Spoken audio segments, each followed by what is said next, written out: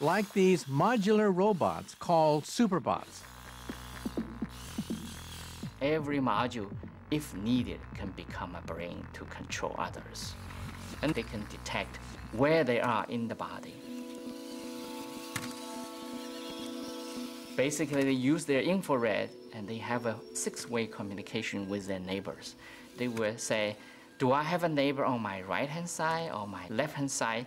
A module detects it is in the arm, it will perform like arm. If it's detected in the leg, it will perform as a leg. These are just prototypes.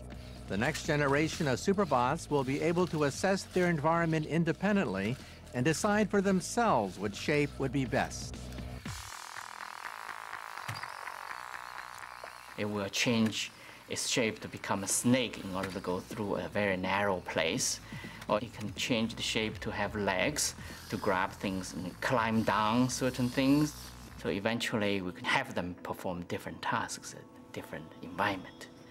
So that's our grand goal for this project.